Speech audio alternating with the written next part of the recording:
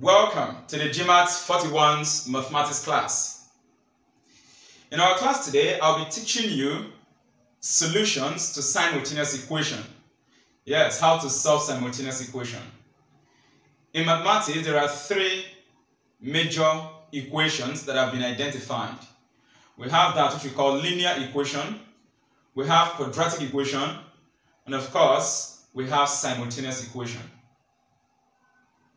In my previous video lessons, I had treated the concept of quadratic equation where I explained how to use factorization to obtain your answer and how to use completing the square method to obtain your answer.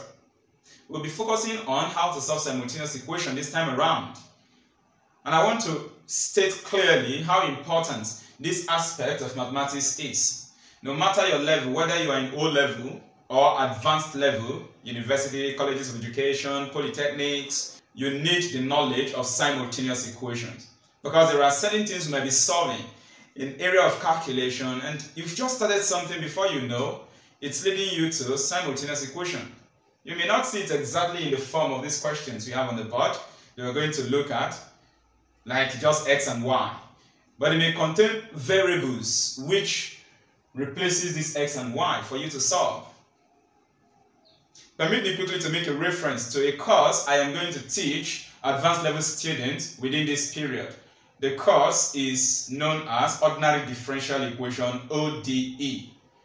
Although what we do in that course is a kind of advanced form of calculus. But then, there are areas in that course that we apply simultaneous equation in order to survive solving problems there. For example, I can give you a solution to an unknown differential equation and ask you to find the differential equation that has that solution. One of the methods we can use to solve that problem is using simultaneous equation method. Again, there is this type of solution in that ODE called particular solution. When you want to obtain that particular solution for a second order differential equation, you would need the knowledge of simultaneous equation.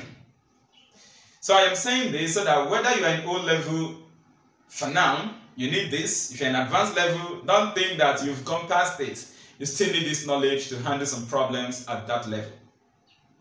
So let us get to the business of our class today. We have these 6 questions on the board. Okay, how do we identify simultaneous equations?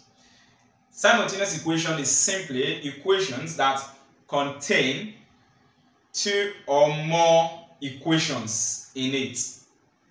Like in our case here, we have a pair of equations that forms our question for us. A pair of equations means we have 2 equations in it. Look at, like question number 1, this is one of the equation, and then this is another equation. Question number 2, this is one of the equation, and then this is the second equation. You could have up to 3, 4 or more equations, are you following, right? With unknown in them. Such kind of equation is called simultaneous equation. Now there are 2 methods we use in solving simultaneous equation. One of the methods is the elimination method. The other one is substitution method.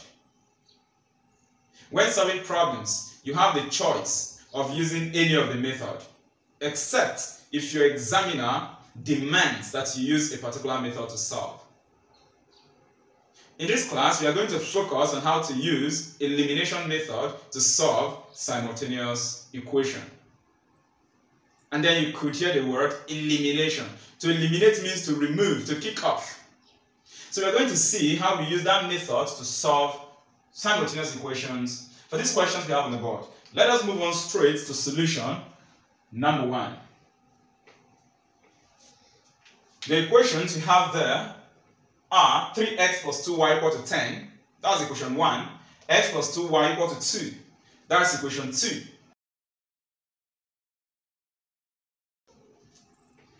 Now these are the pair of equations we have to solve for question number 1. How do we handle this using the elimination method?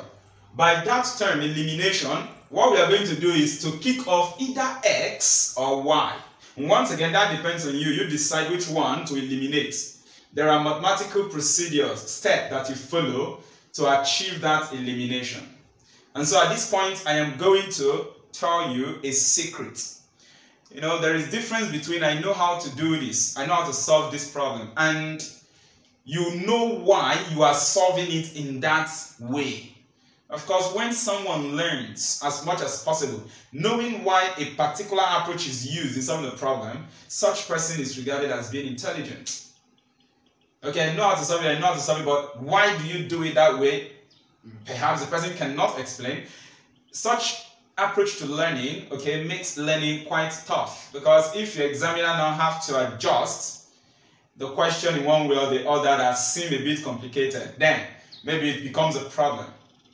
So I'm going to tell you secrets you need. These are background knowledge that you need in order to be able to eliminate a particular variable. Here, our variables that is unknown are x and y.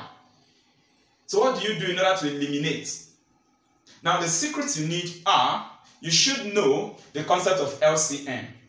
You see, concept of LCM. These we learn it at lower basic, if I am not mistaken.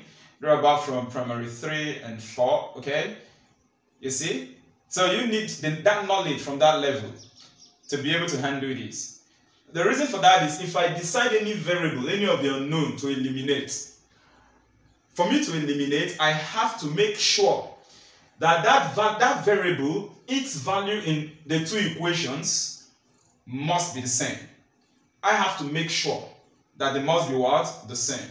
But if a question is given to you and it happens that the unknown, maybe in equation 1 and 2, are already the same, then you can just proceed straight to eliminate.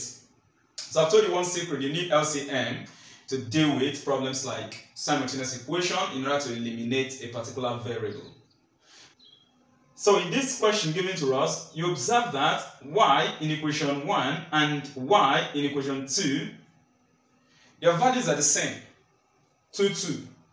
So in this case, we don't need to bother ourselves trying to find out the common LCM, okay? You can just go straight to eliminate, because their values are the same. The question now is, what will I do to eliminate? You can do any one of these two things that applies, and I'll tell you their conditions anyway. To eliminate, you either add the two equations or you subtract one of the equations from the other one. The question will now be, when do you know when to add the two equations? And when do you know that, for me to eliminate here, I would have to subtract one equation from the other? The answer is simple. If you're eliminating using addition, that is, you're adding one of the equations to the other one, this is done when the variable you want to eliminate has different signs in the equations you are dealing with. Like in this case, if to eliminate y, I have to apply addition process. It means that, okay, as this one is plus 2y, this 2y here will now be what? Minus 2y. So in using addition to eliminate, the variable, the unknown you want to eliminate, must have different signs. What about elimination using subtraction? When do you do that? To apply subtraction in eliminating a particular variable, that particular unknown you want to eliminate must have the same signs in the two equations. Like in this case, you notice that this 2y here is plus, and then equation 2, 2y is plus. The signs are the same. Therefore, to eliminate, you subtract one of the equations from the other. So all these foundations, please, you need to be aware of them. Once you are aware of them, your problem is solved. As a quick summary to the secrets I've given to you, you need to have knowledge of LCM. You need to also know how to eliminate, whether you're using addition or you're using what? Subtraction. And I've told you, if the signs are different, you use addition. If the signs are the same of that guy you want to eliminate, if the signs are the same, you use subtraction. Don't forget this. So let us proceed straight and deal with this. In this case, we are going to subtract one of the equations from the other one. It's your choice. Are you following, right? Since y has the same value in the two equations, I'll just eliminate straight. So I'm going to do equation 1 minus equation 2. If you do that, this will be 3x minus x, and that will give us 2x. Then come to this, 2y minus 2y. You don't need to bother yourself there anymore, because you already decided that it is y you are eliminating, and they have the same value already. So you don't need to stress yourself there. It will always give you 0. Are you getting me right? 2y minus 2y is 0. Then that will be equal to 10 minus 2. And 10 minus 2 give us 8. At this point, divide both sides of the equation by the coefficient, by what is multiplying the unknown here. The unknown is x. So divide both sides by 2. If you divide it by 2, you'll be left with x. Divide 8 by 2, you get 4. And so this is the value of x. Now that I've obtained the value of x, the next thing I have to do is to use that value of x to get the value of y. Are you following right? Use the value of x to get the value of y. So here, it's as if you are doing a form of substitution. Are you getting? You are going to come to any of these equations. We have 2 equations here. So pick one of them. The choice is yours. Are you following? And then wherever you see x, fix the value 4. Then solve for the unknown y. So let us do that. We are going to put x equal to 4 in equation whatever. You decide the equation like I said. We have 2 equations there. But when selecting equations to substitute in, I usually tell students, please watch out. The one that will be easier for you to get the remaining unknown answer, go for that one. Now if you look at equation 1 and 2, I think equation 1 has kind of bigger values. Are you following right? Equation 2 has smaller values. So although both of them can give you the same answer for y when you fix in the value of x, which is 4, but wisdom and intelligence would require that if I find myself in example, I should use equation 2 to get y. So you see, right? Like I say, it's not a law. You can use any one of them. But you want to apply wisdom sometimes in selecting which one to use. Okay, so we are going to say you are fixing x equal to 4 in equation 2. Do that, it implies that in place of this x, you fix 4. Let me enclose it in brackets to tell you that I substituted something. Then plus 2y, we don't know y, and that will be equal to 2. Now this is 4 plus 2y. We are solving for y, so we have to make y subject of the formula. We will take this 4 to the right hand side. That becomes 2y equal to 2 minus 4. And then 2y will give us minus 2. Therefore, divide both sides by the coefficient of y, which is 2. If you divide it by 2, you get minus 1. We can conclude. The value of x, y, from what we've solved already, x is 4 and y is minus 1. Good. So we have solved this simultaneous equation. All we just did was get the value of x and y. But then you don't just wake up and start getting it. There are certain principles that will guide you. Remember, I mentioned LCM. We didn't apply it here because already one of the unknown has the same value in both equations. So it goes straight to eliminate. And then I gave you another secret that you want to always remember. Which approach of elimination would you use? Is it to add the equations or to subtract one of them from the other? And we said it depends on the signs. When the signs are different, you add. When the signs are the same, you subtract. So once you do that, solve whatever you have there. That's it. Let us move on to our second question we have here on the board. This is what we have in question number 2. X plus 2y equal to 7. 2x minus 3y equal to minus 3 whole number 1 over 2. So we have to find x and y. Alright, for this question, the first thing we'll have to do is to change this mixed fraction into improper fraction. So I'm going to rewrite equation 2 as 2x minus 3y equal to, this is going to give us, denominator here 2 times this whole number minus 3 will give us minus 6. Add it to this numerator 1. And of course, if you have minus 6 plus 1, that's going to give you minus 5. So this is minus 5 all over 2. So this is actually the same as equation 2. Are you following right? But then, I don't need this fraction. I don't need it. And so I have to find a way to clear the fraction because So clear fraction, you multiply through by the LCM. And if you look at this side and this side of the equation, you notice that the overall LCM is 2, because this is over 1, this is over 1, and this is 2. So the denominators are 1, 1, 2. The LCM of such number is 2. And so we are going to use that LCM2 to multiply each of the terms here, and that's going to give us, okay, so I'll go with this 4x minus, use the 2 to multiply this minus 3, you get minus 6y equal to, use the 2 to multiply minus 5. That 2 will cancel this denominator, is that okay? So you simply be left with minus 5. So you see this is equation 2 proper. This is equation 2 proper. At this point I'm now set to solve this question. Remember, we are using elimination method to solve this simultaneous equation. And so I'm going to determine, okay, which of the unknown that I would like to eliminate. This is equation 1, we have x, that's 1x, plus 2y equal to 7. Now in equation 2, we have 4x, minus 6y equal to minus 5. Now, I want to eliminate x. It's my choice.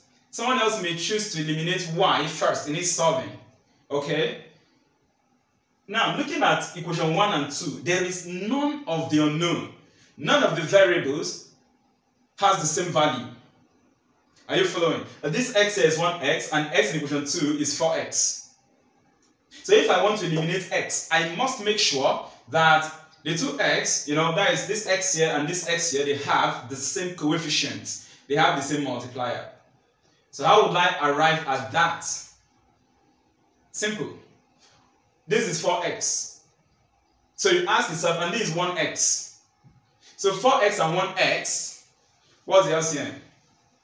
4 and 1, the LCM is 4, is that not so? The LCM is what? 4. And so all you now have to do is make sure that each of the x in equation 1 and 2, the coefficient is 4. Because like I said, the coefficient of x here is 1, the coefficient of x here is 4. 1 and 4, their LCM is 4. So make sure that each of these x, what is multiplying them would be what? 4. And so it's simple. I'll move on to equation 1, and then I'll multiply equation 1 by 4.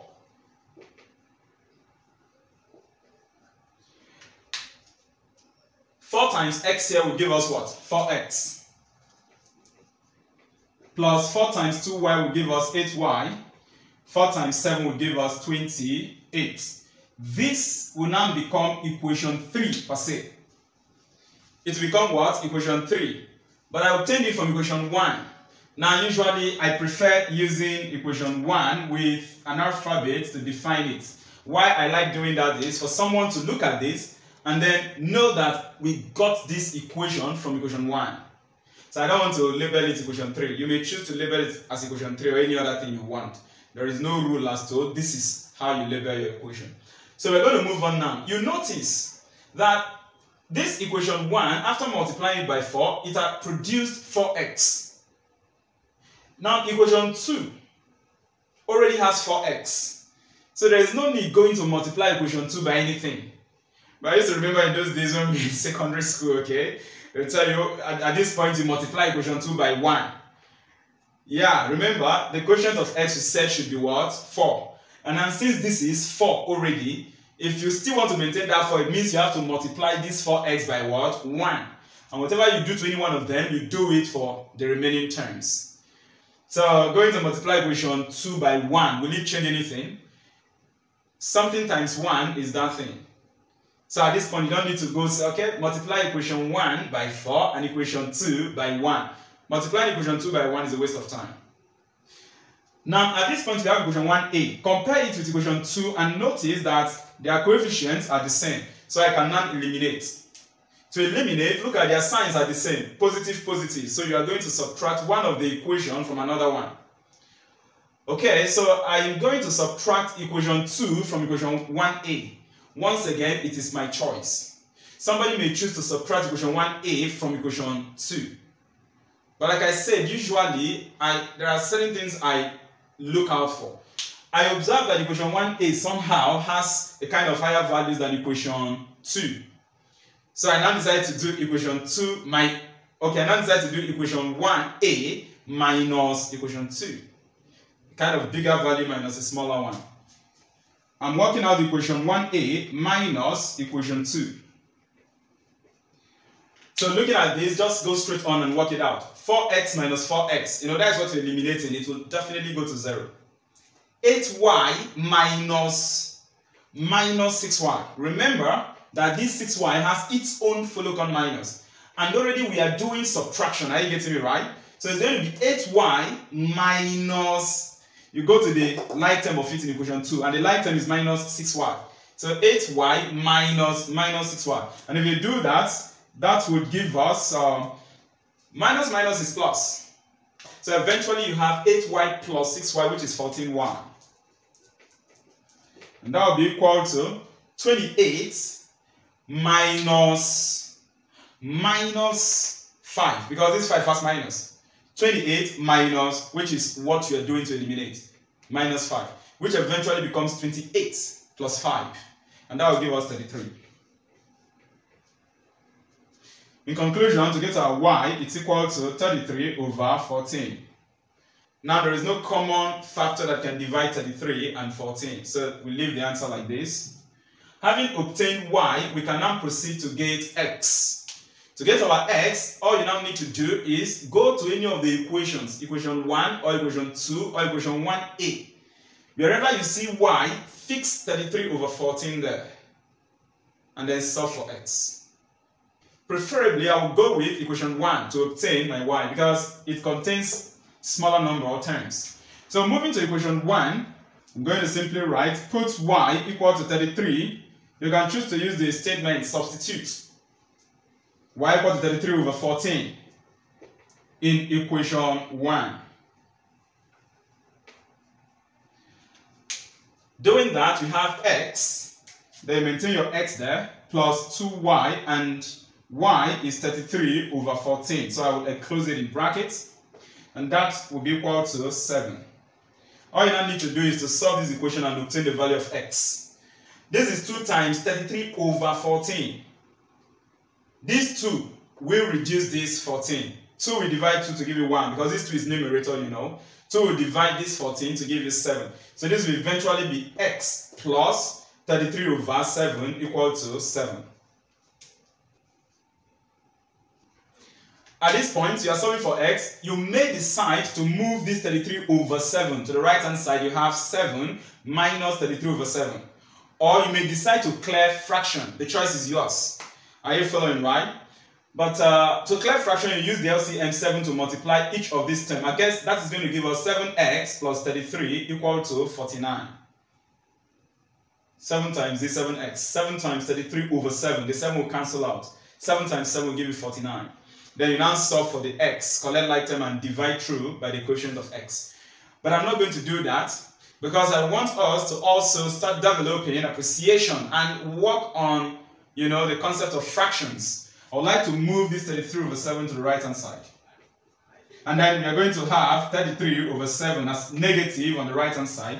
Now if you work out the LCM of this, you would get this is a whole number minus a fraction. The fastest way to obtain the LCM is use the denominator to multiply the whole number. So you get 49 and then minus 33. Divide everything by this denominator 7.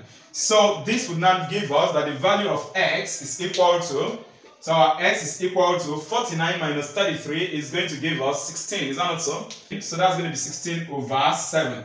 And of course we have obtained the value of x. We can now conclude, therefore, that x, y is equal to 16 over 7, and then y is 33 over 14. And of course, we are done solving this question. This is going to take us to our third question that we have here, okay? In our next question, number 3, permit me, please, I want to adjust the question a little. And the reason is because there is something very important I want to explain to you, okay, while we solve that question. If I use this equation straight on, it wouldn't satisfy what I really want to let you know. You can deal with this one straightforward. It's simple. Based on what we solved already, just move minus y here, 2x plus y equal to 10, then 3x minus 2y equal to 1, and you eliminate whatever I want to eliminate. But I want to make it a bit tougher, and so that I would have success in what I want to have you learn, because it's very important for you. Let's make this 6y, and then permit me to change this 2y to 4y. Okay, so let this be our question number 3.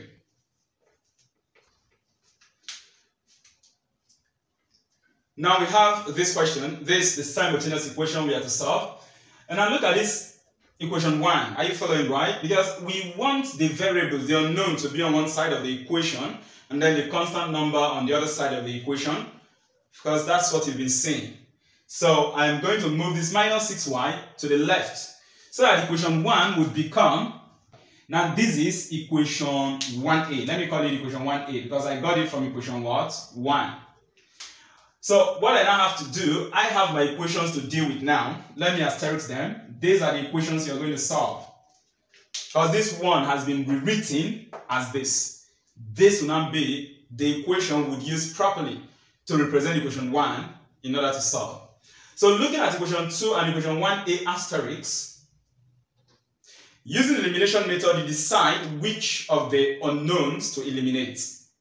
This time around, I want to eliminate y. Reason, y in equation 2 and equation 1a, you notice that they have different signs. They have different signs. So I would like us to eliminate y and find out whether we have to add equation 1, 1a and 2 to eliminate, or whether we have to add equation 1a and 2 to eliminate y.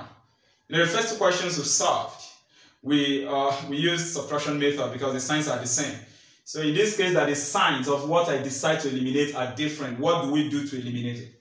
So that's point number 1 I want you to be reflecting on.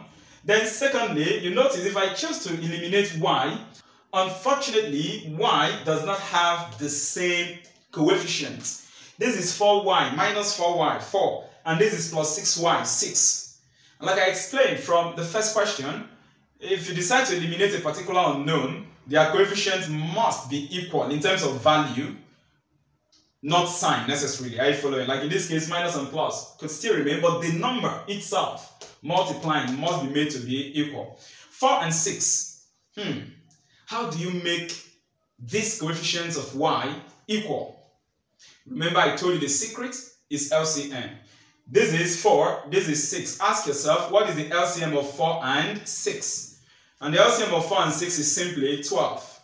Alright, the fastest way to find out that is multiply this 6 by 4, you get 24. Then divide that 24 by the highest common factor of these two numbers. The highest number that can divide 4 and divide 6 is 2. So if you do 6 times 4, you get 24. Divided by 2, you get the LCM. So see, these stuffs are technically simple. They are easy stuffs to learn, okay? But you need good knowledge of LCM. And that reminds me also, you don't joke with your multiplication. I've said that in several of my previous videos, please. Your multiplication table is very important. Once you are good in that aspect, it will help you through in factors and multiples. It will help you through in the concept of LCM. It will help you through in the concept of HCF.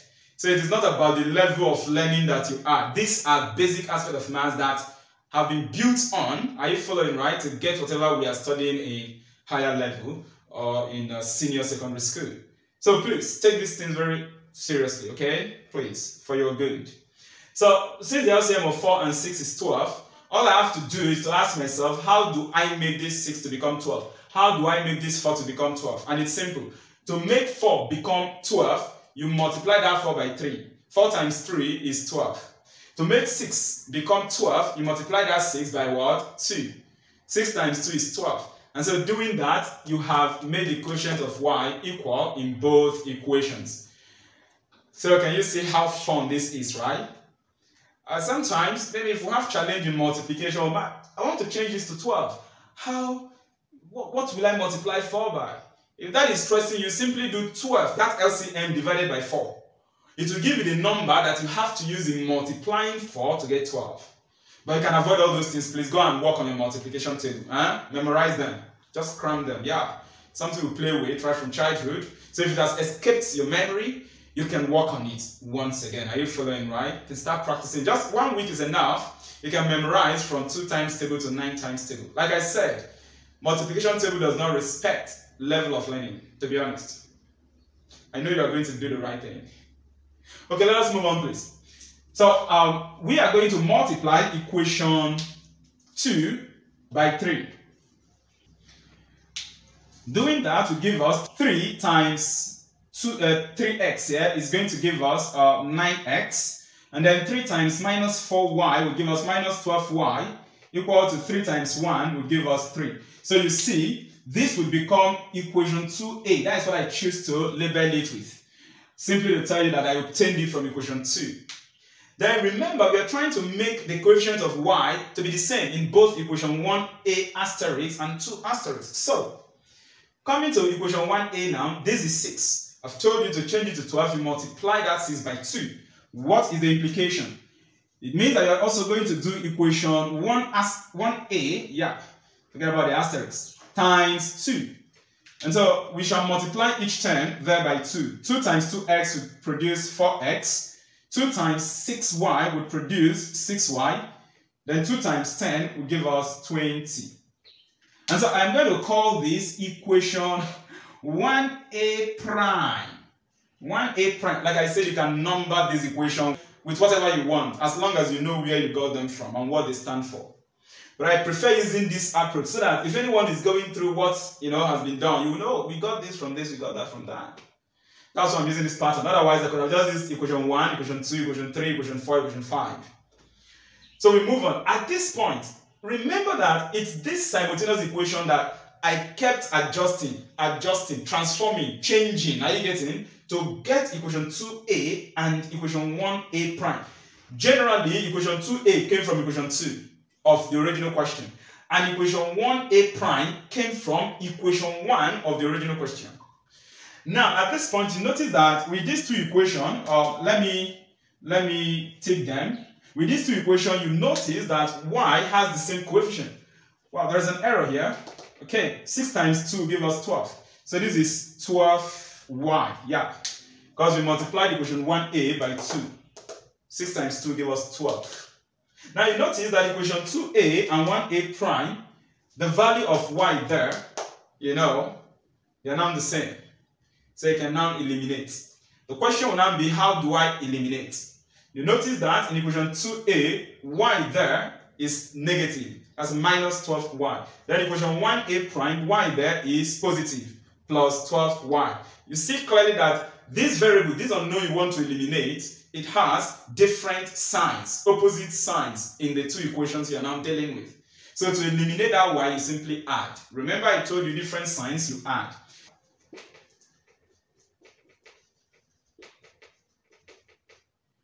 Let's add and see. 9x plus 4x will produce 13x. And then this y part will go off. If you want to stress yourself doing minus 12y plus 12y, the choice is yours. But definitely it's going to go to 0, like I said. That is what you decide to eliminate. And you already made their coefficients to be equal. Come to this, 3 plus 20 will give us 23. And so the value of x, therefore, is going to be 23 all over 13. That's correct. Now that you have obtained the value of x, you know what to do next? Go to any one of these plenty equations, these many equations you have on the board. Go to any one of them, and then fix in the value of x, 23 over 13. Solve for y. If I am the one in example, I will use equation 1a to get my y. And that's what I'm going to do here. Good. So that's going to imply that we have 2 times the value of x. And the value of x is 23 over 13. Okay, then plus 6y. We do not know the value of y, so we leave it at that, equal to 10. Can now solve for y. These 2 cannot reduce this 13, so simply multiply 2 by 23, you will get 46. So it's going to be 46 over 13. Plus 6y equal to 10. Let's make use of this part. So this is 46 all over 13, and then plus 6y equal to 10. We are solving for y, so we'll find a way to make y subject of the formula. In question number 2, I decided to move, the fractional part to the other side of the equation and worked out, the fraction. So this time around I'll do otherwise. I would like to clear fraction here. Like I said, you decide whichever approach. I'm doing all these things so that you know which one will be easy for you and of course faster. Clearing this fraction, you notice that the denominator here is 13. The rest is 1. So the LCM here will be 13.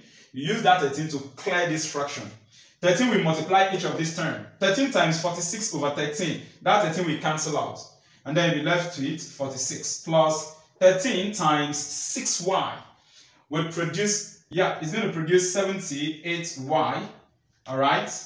And then that's going to be equal to 13 times 10, which will give us 130. This is cool. All we now have to do is collect like terms and solve for y.